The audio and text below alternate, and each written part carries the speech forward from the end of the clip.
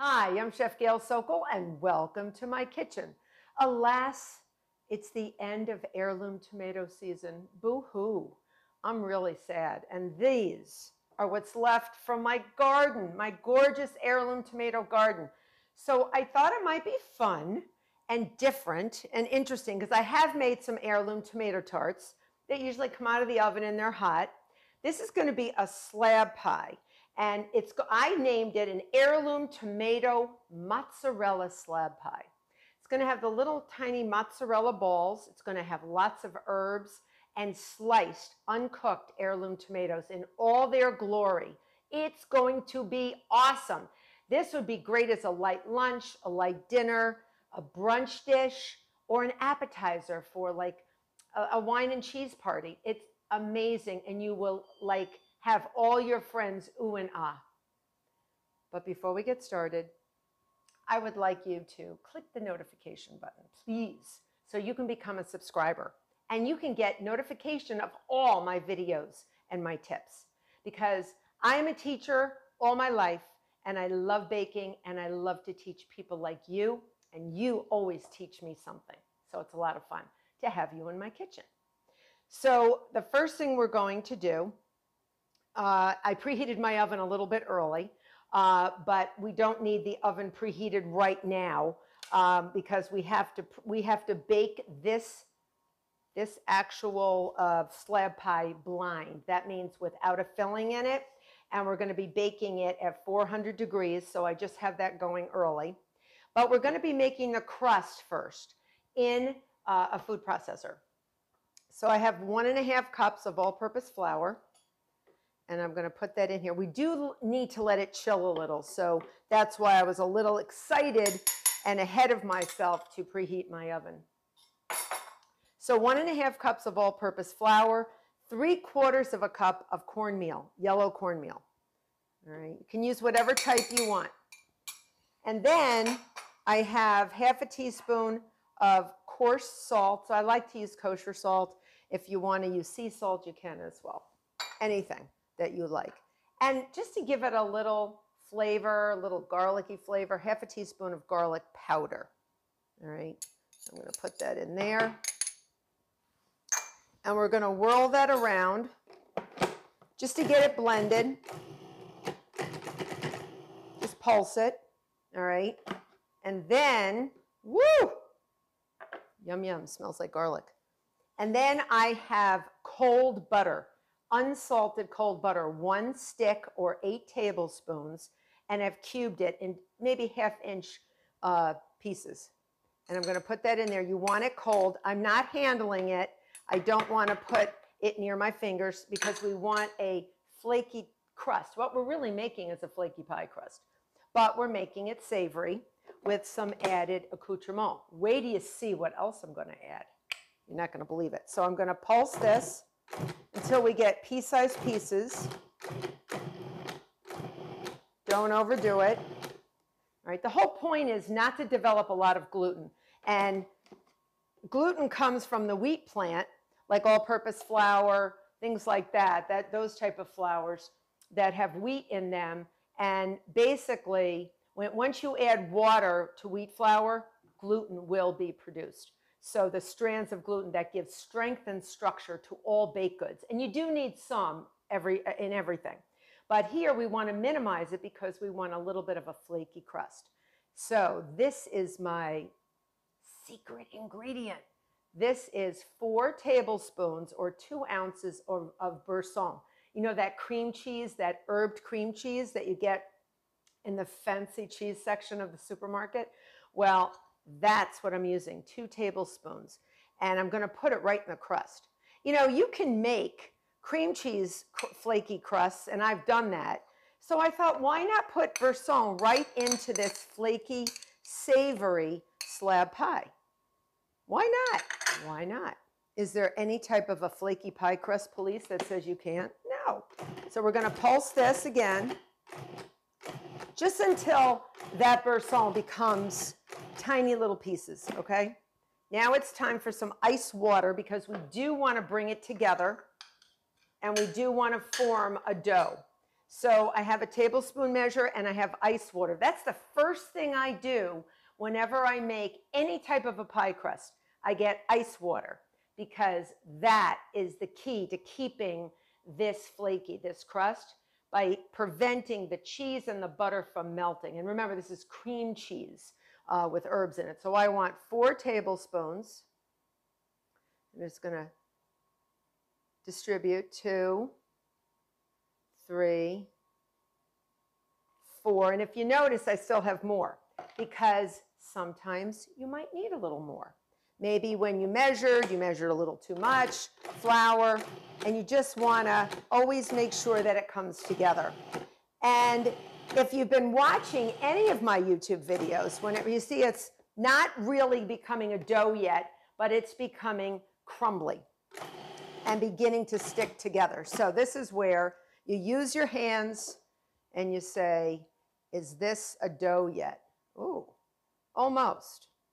Okay, it's a little crumbly. I think I'm going to add just a little bit of water, maybe half a tablespoon. And boy, do I smell that garlic.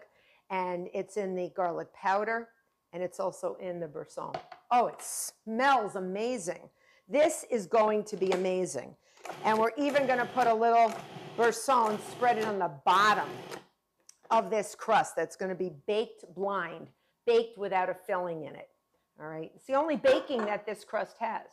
So what I'm going to do now, as I do with all my flaky pie crusts, I take it off of my food processor base and I'm going to pour it into a bowl. All right, and you've seen me do this before.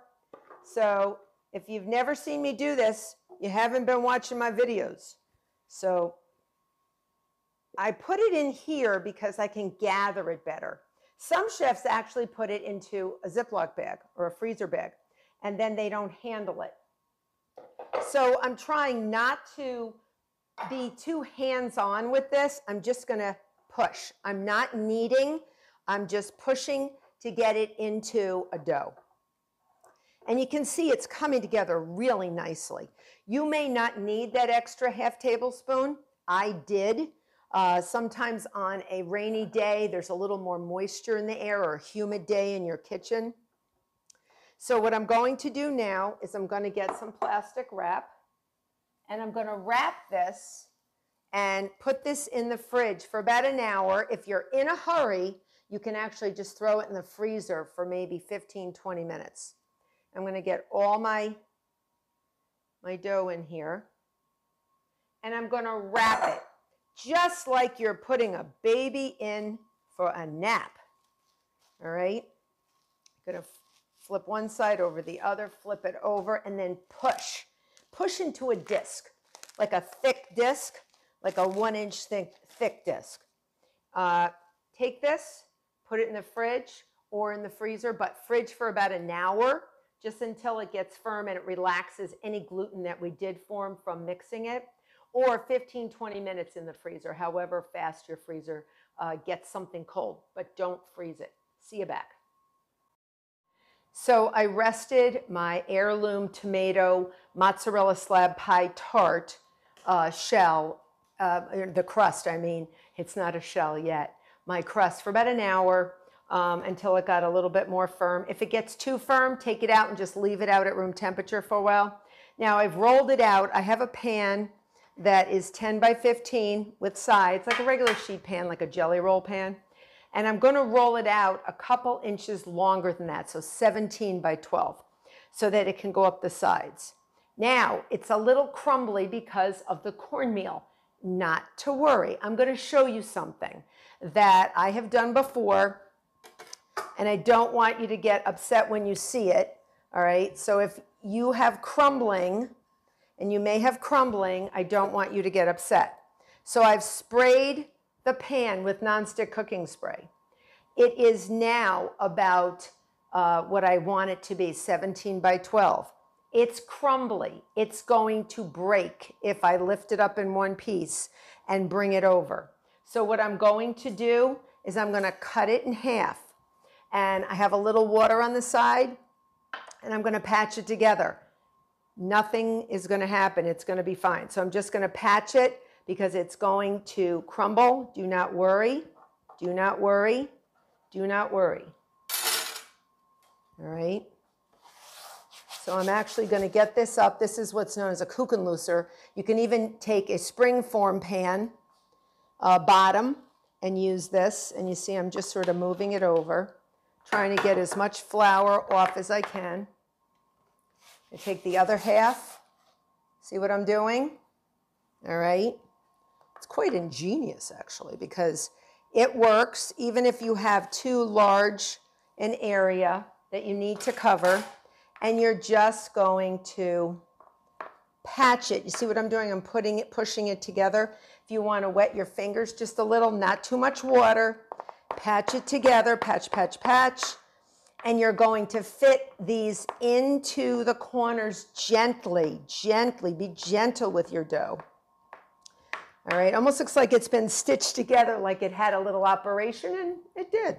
But that's okay. No harm, no foul. It's fine. I need to get it to go up the sides. All right, I need it to go up the sides. And then what I'm going to do is gently rip and rob Peter to pay Paul. So I'm going to put some of the crust that I don't have on the edges, and I'm going to put it in places that need a little piece of crust. All right, so I'm just going to take my little tiny offset or a little knife and just cut around there. All right, so if you see that, and you can actually just put it around. All right, and you're just going to patch, patch, patch, patch. You don't want to use too much water. You just want to go down a little bit. I need a little piece here. I'm just going to make it look pretty over here by cutting that. Okay, that's all I'm doing. I'm evening it out, and just patch it, patch, patch, patch. You want it to go up the sides, and we're going to bake it blind. And that means I'm not going to blindfold myself and turn around and then find my way to the oven. That doesn't work, and that's not what blind baking is. We are going to bake this crust without a filling because we want the filling to be unbaked, and that's our beautiful heirloom tomatoes. We're going to put some cheeses in there. We're going to put some Boursin, and we're going to put some mozzarella, little mozzarella balls. So again, I'm going to cut here. All right, I'm going to take anything extra, and I'm going to just fit it in. See what I'm doing? Just fitting it in and patching and going up the sides. And it looks great. It looks like it was in one piece. Cornmeal can cut into gluten strands so that the dough doesn't hold together very well. Just don't worry, but it gives it a nice sort of nuttiness to the dough, so it's very, very nice to eat. So what I'm going to do now, and if you've ever made a pie and you've baked it blind, like a cream pie, sometimes what people refer to as docking or stippling. You take a fork and you just go around and make holes. This is so when any steam forms underneath on the bottom, it won't puff up the dough. You want to keep it down and flat to the pan. So you're just going to go around. They actually make little tools called stipplers. Just use a fork. Save your money. It's a very old-fashioned word, docking or stippling. You may have heard it from your grandmother or maybe your mother. Very, very old-fashioned. So this is one way to keep our dough from puffing up. The other way is to take a piece of parchment paper, gently put it in here on top of the pie. Make it so it's big enough. And then you're going to I take dry beans or pie weights. They're basically acting as pie weights. I'm never eating these. Trust me. These are about 20 years old anyway. And I've used them repeatedly for pies and tarts. And what you do is just spread them around. And this is going to keep the space. It's going to make sure that our docking and stippling wasn't done in vain. It's going to keep the sides up. And then we're going to preheat our oven, which I already did, to 400 degrees Fahrenheit. And we're going to bake this for about 15 minutes. And that's the only baking we need to do, because we're going to take these out, the beans out, so have a bowl handy, and make this long enough so you can gather from across the aisle and gather your parchment. Lift it up because the beans are going to be super hot, and you don't want to be picking them out of your dough. You want them away from the dough. And then you're going to place the crust back in the oven for a little while, maybe 5-10 minutes, just until it gets completely done on the bottom, because the beans prevent the bottom from getting done. All right, so 15 minutes right now on 400 degrees Fahrenheit. See you back. So my crust came out of the oven, and now it's partially baked, so I'm going to gather both sides because it's still hot. And if a little bit of it cracked or is not totally done on the bottom, don't worry. It's going to go back in for about 5 or 10 minutes. You're going to be the judge. You just want it to be completely done. All right, and you can tell. And if it cracked a little, don't worry. It's going to be covered with gorgeous tomatoes. And you're just going to put these back, because once these cool, you store them in a freezer bag and you can use them again and again. And that's what I do. All right, that's what I do. So I'm putting this back in the oven for about 5 or 10 minutes. And what I'm going to do is, you can push them back. If it's still warm, you can actually push the cracked pieces back together. Otherwise, it's not necessary. 5 or 10 minutes just to get the bottom baked. So my heirloom mozzarella tomato mozzarella slab pie. I got to get the order of things right. It came out of the oven. It's completely baked on the bottom. Now I covered it with the excess of the Boursin cheese that I had from the crust. I had a little left over, and I added another 5.2 ounce container of the garlic herb, and I mashed it up. And if it's a little hard to spread, pop it in the microwave for about 10 seconds. That's it, at high level. And then I smeared it over the bottom. See how pretty that looks? And now what I'm going to do is I'm going to arrange my beautiful heirloom tomatoes just however you want. Like, we could do green on one side, we could do red on the other side, we could alternate. Whatever you want to do, just make it pretty. Make it pretty. This is the last hurrah of summer. This is your moment. This is the showing off of your garden. And what you want to do is serve this as an appetizer on a large platter. Oh my gosh. How many people are going to be having this at a wine and cheese? Outrageous for a harvest. Outrageously delicious. Outrageously delicious. And just do whatever you want. I have yellow ones. I want to show you my spoon tomatoes. We're going to put those on at the end. They're very tiny. They're very tiny.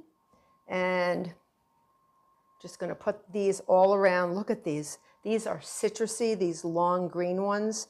And you can make them almost look like flowers. They're so pretty. And I'm just scattering everything around.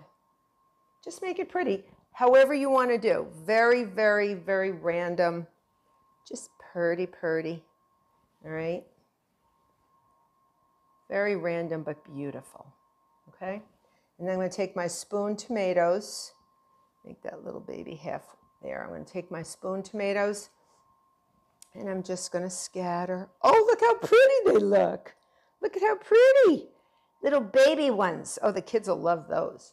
And then I have some chopped herbs. So in my recipe, I said like 2 tablespoons of chopped herbs. Any herbs you want. It could be dill, parsley, basil, chive, scallion, anything you want. So I have a little bit of parsley. Okay. I have a little bit of basil. Delicious, from your garden or not. And then I have a little bit of chive. And this, like I said, could be not only an appetizer, it could be a meal. This is a meal. This is going to be my meal. Yeah, tonight. And then the little tiny baby mozzarella balls. We're going to put those around. I have 8 ounces, so this is an 8-ounce package. And this should feed as many people. I mean, it depends on what you want it for. If If you want it for a meal, probably about 6 people. You could even serve it, with a salad or whatever. It is so beautiful. And just pop them in wherever there's a space. Just pop them in. Oh my goodness. Oh my goodness. Beautiful. And then just a little bit of extra virgin olive oil to drizzle. Just drizzle. Make it look pretty. What I like about the Boursin, it's in the crust and it's on the bottom. So there's a theme here. All right. If you don't like Boursin, you can leave it out. You could use anything you want. Okay. A little bit of flaky sea salt, just a little. You want a crack of pepper, you can do that too. And I'm going to have dinner now. This is like amazing. So I really hope you make this beautiful heirloom tomato mozzarella slab pie. And I hope you become a subscriber. Till next time.